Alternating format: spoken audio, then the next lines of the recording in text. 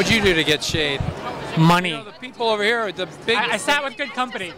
Yeah, very nice people. The bigwigs over here are in the blazing sun, dying. They wish they were here. How are you guys holding up?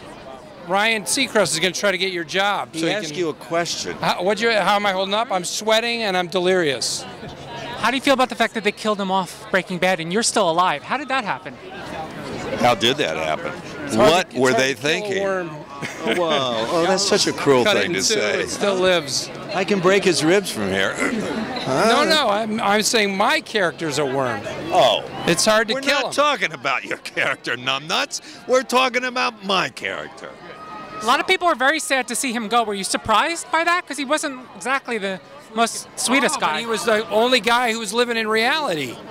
I mean, you got Walter White's crazy ego, and he's the only character who my wife felt so bad when his character was killed. He was the guy that she related to in the show because he knew what was going on and he was right.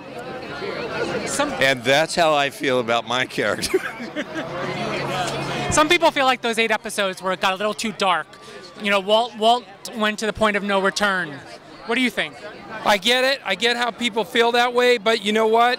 One of the great things about Breaking Bad is that it really goes there. When someone dies or gets killed, you feel terrible. It's not just like a video game death. So yeah, it's a little bit potent, but that's what's great about it, you know?